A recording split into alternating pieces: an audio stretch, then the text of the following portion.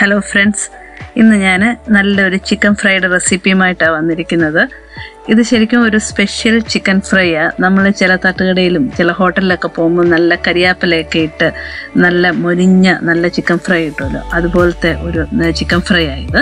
ഇത് ശരിക്കും നമ്മൾ വേവിച്ചിട്ടാണ് ഇത് ഫ്രൈ ചെയ്തെടുക്കുന്നത്. അപ്പോൾ ഭയങ്കര ടേസ്റ്റി ആയിട്ടുള്ളൊരു ചിക്കൻ ഫ്രൈ ആണ്. ഇതപ്പോൾ എങ്ങനെ ഉണ്ടാക്കുന്നതെന്ന് നമുക്കൊന്ന് നോക്കാം. ഇവിടെ ഞാൻ ഒരു 2 പൗണ്ട് ചിക്കൻ എടുത്തിട്ടുണ്ട്. ഏതാണ്ട് 1 കിലോ ചിക്കൻ ഉണ്ട്. ഈ ചിക്കൻ പീസ് ഞാൻ തീരെ ചെറുതായിട്ടല്ല മുറിച്ചേക്കുന്നത്, കുറച്ച് വലിയ പീസായിട്ടാണ് മുറിച്ചേക്കുന്നത്. നമ്മൾ ഈ ഫ്രൈക്കൊക്കെ മുറിക്കുന്ന പോലെ കുറച്ച് വലിയ പീസായിട്ട് മുറിച്ച ചിക്കൻ പീസാണ്. പിന്നെ ഇതിന് വേണ്ടുന്ന പൊടികൾ കുറച്ച് മുളക് പൊടി, ഒരു 2 ടേബിൾ സ്പൂൺ മുളക് പൊടി. ഞാൻ കാശ്മീരി മുളക് പൊടിയാണ് സാധാരണ യൂസ് ചെയ്യുന്നത്. 2 ടേബിൾ സ്പൂൺ കുരുമുളക് പൊടി, മല്ലിപ്പൊടി ഒരു 2 ടേബിൾ സ്പൂൺ, അതുപോലെ മഞ്ഞൾപ്പൊടി 1 ടീസ്പൂൺ, 1 ടീസ്പൂൺ ഗരം മസാല, ഒരു 3/4 ടീസ്പൂൺ പെരിഞ്ജീരകപ്പൊടി, ഒരു ജിഞ്ചർ ഗാർലിക് പേസ്റ്റ് ഒരു 2 ടീസ്പൂൺ, പിന്നെ ഒരു 3 ടേബിൾ സ്പൂൺ കട്ടത്തൈര്. ഇനി നമുക്ക് വേണ്ടത് സവാള അരിഞ്ഞത് 1 കപ്പ്, കുറച്ച് കറിവേപ്പില, ഒരു 4-5 പച്ചമുളക്, കുറച്ച് ഉപ്പ്, പിന്നെ വറക്കാൻ ആവശ്യമായ ഓയിൽ. നിങ്ങൾ ഏത് എണ്ണ വേണമെങ്കിലും യൂസ് ചെയ്യാം. ഞാനിവിടെ വെജിറ്റബിൾ ഓയിലാണ് യൂസ് ചെയ്യുന്നത്. പകരം നിങ്ങൾക്ക് വെളിച്ചെണ്ണയോ എന്ത് ഓയിൽ വേണമെങ്കിലും യൂസ് ചെയ്യാം. അതുപോലെ ഈ സവാളയ്ക്ക് പകരം നിങ്ങൾക്ക് കൊച്ചുള്ളി യൂസ് ചെയ്യാം. ഈ ചെറിയുള്ളി യൂസ് ചെയ്യുവാണെങ്കിൽ ഒന്നും കൂടെ നല്ല ടേസ്റ്റി ആയിട്ടിരിക്കും. ചിക്കനിലോട്ട് നമുക്ക് ഈ പൊടികളൊക്കെ ചേർത്തൊന്ന് ഇളക്കാം.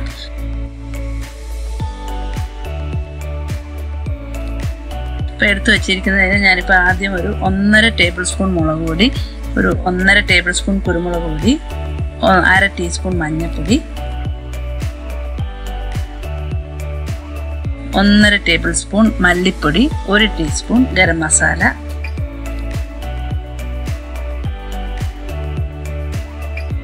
ഒരു 3/4 teaspoon പെരിഞ്ജീരകപ്പൊടി, ginger garlic paste 2 teaspoon,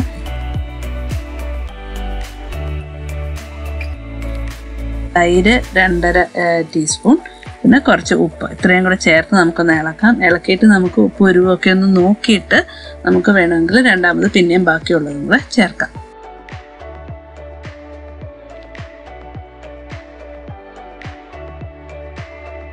ഇപ്പോൾ ഇത് ഇളക്കിയിട്ട് നോക്കിയപ്പം മസാലകളൊന്നും ഒത്തിരി കൂടുതലില്ല. അപ്പം എരിവ് ഒരു ഇച്ചിരും കൂടെ മുമ്പോട്ട് നിൽക്കുന്നതാണ് നല്ലത്. അതുകൊണ്ട് ബാക്കി പൊടികളൂടെ അങ്ങ് ചേർക്കുകയാണ്.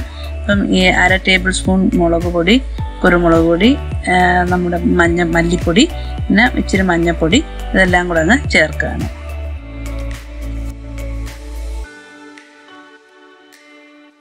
ബാക്കിയുള്ള ഈ 1/2 ടേബിൾ സ്പൂൺ തൈരും കൂടെ അങ്ങ് ചേർക്കാം. ഇപ്പം ഞാൻ ഇൻഗ്രീഡിയൻസിൽ ആദ്യം പറഞ്ഞ അത്രയും അതേ അളവ് തന്നെ എല്ലാ പൊടികളും ചേർത്തിട്ടുണ്ട്. അപ്പം ഇത് നമുക്ക് ഒന്നും കൂടെ ഒന്ന് ഇളക്കാം. ഈ ചിക്കന് നമുക്കിനി ഒരു കുക്കറിനകത്തോട്ടിട്ട് ഒന്ന് വേവിച്ചെടുക്കാം. ഇത് നിങ്ങൾ മാരിനേറ്റ് ചെയ്യാൻ വെക്കണം എന്ന് നിർബന്ധമില്ല. ഞാൻ സാധാരണ മാരിനേറ്റ് ചെയ്യാൻ വെക്കാറില്ല. എനിക്ക് തീരെ സമയമില്ലാത്തപ്പോഴാണ് ഞാൻ പെട്ടെന്ന് വന്ന് ഈ ചിക്കൻ ഉണ്ടാക്കിയെടുക്കുന്നത്. അപ്പം മാരിനേറ്റ് ചെയ്യാൻ വെച്ചാൽ നല്ലതാണ്, വെച്ചില്ലെങ്കിലും ഒരു കുഴപ്പവുമില്ല. അപ്പം നമുക്കിതെല്ലാം കുക്കറിനകത്തോട്ടിടാം. ഈ പാത്രത്തിലുള്ള ഈ മസാലയെല്ലാം നമുക്ക് ഒട്ടും വേസ്റ്റ് ആക്കാതെ തന്നെ ഈ കുക്കറിനകത്തോട്ടിടാം.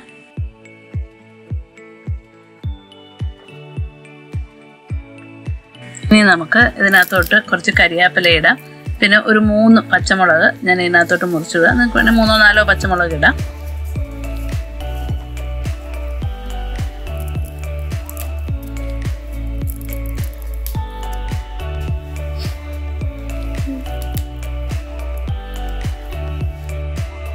ഇനി നമുക്ക് ഒരു 1/2 കപ്പ് വെള്ളവും കൂടെ ഒഴിക്കാം. അപ്പോൾ ആ ചിക്കൻ പുരട്ടി വെച്ച പാത്രത്തിനകത്തോട്ടൊന്ന് കഴുകി, അപ്പോൾ ആ മസാല ഒന്നും വേസ്റ്റ് ആക്കാതെ അത് തന്നെ നമുക്ക് അതിനകത്തോട്ട് ഒഴിച്ച് നമുക്ക് ആ വെള്ളം ഇങ്ങോട്ട് ഒഴിക്കാം. എന്നിട്ട് നമുക്കിത് കുക്കർ അടച്ച് ഒരു 2 വിസിൽ വരെ നമുക്കൊന്ന് വേവിക്കാം. ഇവിടെ ഈ ചിക്കൻ വേവിച്ചെടുക്കുമ്പോൾ നമ്മൾ ശ്രദ്ധിക്കാനുള്ളത് ഒത്തിരി അങ്ങ് വെന്തങ്ങ് പൊടിഞ്ഞങ്ങ് പോകരുത്. നമുക്ക് കറക്റ്റായിട്ട് ഒരു 90% ഒക്കെ വെന്ത് കിട്ടിയാൽ മതി. ബാക്കി നമുക്ക് ഫ്രൈ ആകുമ്പം അത് ഫ്രൈ ആയിക്കോളും. അപ്പം എൻ്റെ കുക്കറിന് എനിക്ക് 2 വിസിൽ കൊണ്ട് എനിക്ക് നല്ല കറക്റ്റായിട്ട് വെന്ത് കിട്ടും. നിങ്ങളുടെ കുക്കറിന് നിങ്ങൾ സാധാരണ വെക്കുമ്പോൾ എത്രയാണോ അതിനനുസരിച്ച് നിങ്ങൾ സമയം അഡ്ജസ്റ്റ് ചെയ്യണം. ഇത് ഞാനിപ്പോൾ തുറക്കുമ്പം ഇതിൻ്റെ കറക്റ്റ് പരുവം എന്തുവെന്ന് കാണിച്ചു തരാം.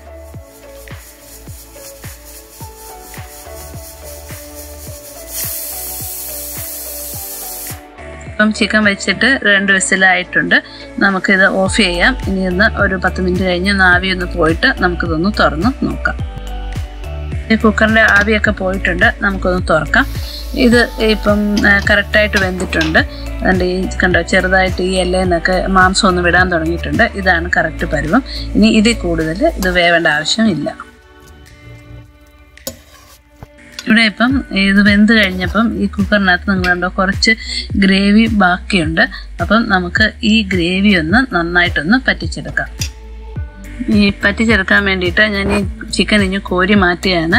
ഇപ്പം നിങ്ങൾ നോക്കുമ്പം ഗ്രേവി വളരെ കുറവാണെന്ന് തോന്നിയാലും പക്ഷേ നമ്മൾ ചിക്കനും കൂടി ഇട്ട് വറ്റിക്കുവാണെങ്കിൽ ചിക്കൻ പിന്നെ അങ്ങ് വെന്തു പോകും. ഇപ്പം ചിക്കൻ കറക്റ്റായിട്ട് വെന്തിരിക്കുക. അതുകൊണ്ടാണ് ഞാൻ ചിക്കൻ മാറ്റിയിട്ട് ഇത് വറ്റിച്ചെടുക്കുന്നത്.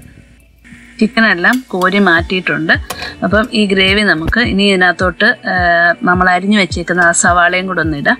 അതും കൂടി ഇട്ടൊന്ന് വറ്റിച്ചെടുക്കാം. ഈ സവാള നിങ്ങൾക്ക് ഇതിന് ഇപ്പോൾ ഇടുന്നതിന് പകരം വേണമെങ്കിൽ ആദ്യമേ നമ്മൾ ചിക്കൻ വെച്ചപ്പോൾ തന്നെ സവാളയും കൂടെ ഒന്നിച്ചിട്ട് അങ്ങ് ഇളക്കിയിട്ട് അങ്ങ് വെക്കാം. പക്ഷേ അതാ ഒന്നും കൂടെ ഈസി. ഞാൻ 2 വിധത്തിലും ചെയ്യാറുണ്ട്.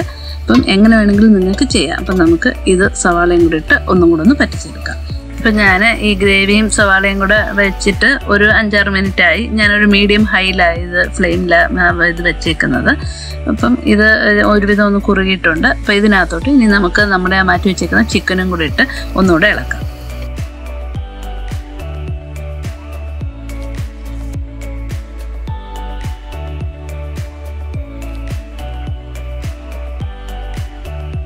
ഇവിടെ ആ ഗ്രേവി എല്ലാം നല്ലൊന്ന് കുഴഞ്ഞ പരുവത്തിൽ ആ ചിക്കനിലെല്ലാം ഒന്ന് പിടിച്ചിരിപ്പുണ്ട്. അപ്പം ഇത് ഇങ്ങനെയാണ് ഇരിക്കേണ്ടത്. ഒത്തിരി വാട്ടറി ആയിട്ടല്ല ഇരിക്കേണ്ടത്. ഇങ്ങനെ കുഴഞ്ഞ എല്ലാം പിടിച്ചിരിക്കണം. ഇനിയാണ് നമ്മളിതൊന്ന് ഫ്രൈ ചെയ്തെടുക്കാൻ പോകുന്നത്. വറുക്കാനായിട്ട് ഞാനൊരു 3 ടേബിൾ സ്പൂൺ വെജിറ്റബിൾ ഓയിൽ ഒഴിച്ചിട്ടുണ്ട്. ഈ വെജിറ്റബിൾ ഓയിലിന് പകരം നമുക്ക് കോക്കനട്ട് ഓയിൽ വേണമെങ്കിൽ യൂസ് ചെയ്യാമെന്ന് ഞാൻ പറഞ്ഞല്ലോ. അപ്പം ഈ എണ്ണ ചൂടായിട്ട് നമുക്ക് ചിക്കൻ ഇട്ടൊന്ന് വറുക്കാം. എണ്ണ ഇപ്പം ചൂടായിട്ടുണ്ട്. നമുക്ക് ഈ ചിക്കൻ ഇതിനകത്തോട്ടിട്ട് ഫ്രൈ ചെയ്യാം. പിന്നെ ഈ ഗ്രേവി ഒന്ന് തണുത്തപ്പോൾ തന്നെ ആ ചിക്കനിൽ ഇത് നന്നായിട്ട് പിടിച്ചിട്ടുണ്ട്. നമുക്ക് ഇതെല്ലാം ആ ഗ്രേവി ഒന്നും ഒട്ടും വേസ്റ്റ് ആക്കാതെ നമുക്ക് എല്ലാം അങ്ങ് ഫ്രൈ ചെയ്തെടുക്കണം. ആ ഗ്രേവി ഫ്രൈ ആയിട്ട് വരുന്ന ആ പൊടിക്ക് നല്ലൊരു ടേസ്റ്റാണ്. അപ്പം നമ്മൾ ഇത് കംപ്ലീറ്റ് ആയിട്ട് എല്ലാം ഇട്ട് ഒന്ന് ഫ്രൈ ചെയ്തെടുക്കാം.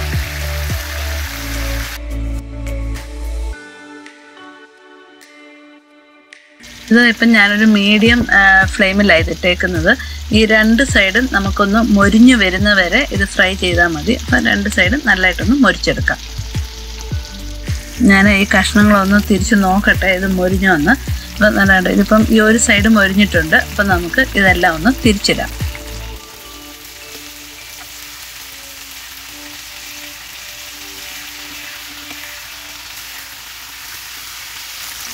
ഈ സൈഡിൽ കണ്ടോ ഈ മസാലയെല്ലാം മൊരിഞ്ഞ് നല്ലതായിട്ട് മൂത്ത് വന്നിട്ടുണ്ട്. അപ്പം മറു സൈഡും ഇതേ പരുവത്തിൽ തന്നെ നമുക്ക് മൊരിച്ചെടുക്കാം. ഇതിപ്പം കോരാറായിട്ടുണ്ട്. അപ്പം ഞാൻ ഇതിനകത്തോട്ട് ഇനി കുറച്ച് കരിയാപ്പിലയും ഒരു 3-4 പച്ചമുളകും കൂടെ ചേർത്ത് ഒന്നും കൂടെ ഒന്ന് ഇളക്കുകയാണ്. അപ്പോൾ ആ കരിയാപ്പില ഒന്ന് ഫ്രൈ ആയി കഴിയുമ്പോൾ നമുക്കിതിന് കോരാം. നമ്മുടെ ഫ്രൈ റെഡി ആയിട്ടുണ്ട്. നമുക്കിതൊന്ന് കോരി മാറ്റാം. അപ്പം ഇതിനകത്തുള്ള ഈ പൊടിയെല്ലാം ഞാനങ്ങ് കോരിയെടുക്കുകയാണ്.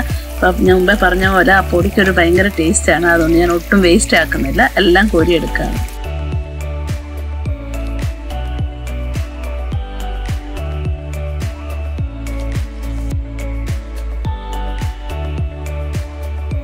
നമ്മുടെ ഈ ചിക്കൻ ഫ്രൈ ഞാനൊരു സെർവിങ് പ്ലേറ്റിലോട്ട് മാറ്റിയിട്ടുണ്ട്. ഇതിന് ഫ്രൈയുടെ ഒരു ഭയങ്കര നല്ല മണമാണ്. നിങ്ങളെല്ലാവരും ഇതൊന്ന് ട്രൈ ചെയ്ത് നോക്കണം. തീർച്ചയായിട്ടും നിങ്ങൾക്കിത് ഇഷ്ടപ്പെടും. പിന്നെ നിങ്ങളുടെ അഭിപ്രായങ്ങൾ എന്നെ അറിയിക്കുക. അപ്പം വീണ്ടും നമുക്ക് അടുത്ത റെസിപ്പിയുമായിട്ട് കാണാം. Thank you.